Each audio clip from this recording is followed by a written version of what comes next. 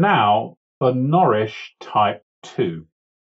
Like Norrish Type I, the carbonyl is excited with light. But unlike Norrish Type I, that plays on the weakened carbonyl-carbon alpha carbon bond, the Norrish Type II reaction makes a diradical of the original pi bond. In this initial depiction, we will show the two lone pairs as well, but we're going to drop them for brevity in subsequent depictions. Please remember that they are still there. The oxygen radical abstracts the hydrogen of the gamma carbon to create a hydroxyl group and a gamma carbon radical.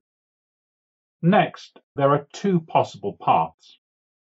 Either the two radicals directly interact with each other to make a new sigma single bond that provides a cyclobutane. Alternatively, the alpha-beta carbon single bond is broken homogeneously, with one electron interacting with the alcohol carbon's radical to form an enol, whilst the other alpha-beta carbon single bond's electron combines with the gamma carbon's radical to generate an alkene. Most of the enol tautomerises to become a ketone. Another reaction that utilizes the diradical form a carbonyl is the Paterno Buchi. In common with Norrish Type II, the carbonyl is excited with light and then ultimately generates the diradical. This then reacts with a generic alkene. Here specifically it's a furan.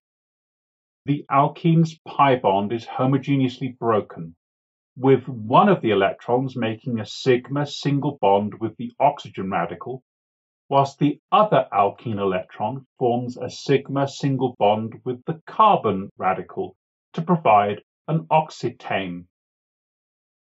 This is where we have a four-membered ring with single bonds made up of 3 carbons and 1 oxygen.